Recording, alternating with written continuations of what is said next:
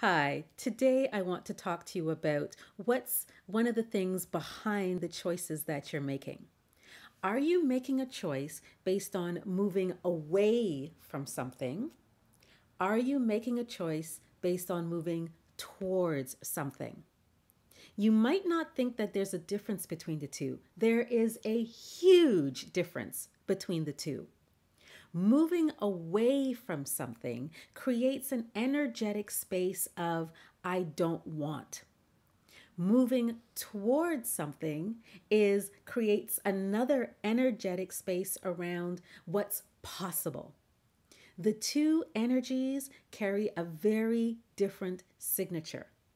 So I just want you to consider when you're making a choice about something, is it a move away from?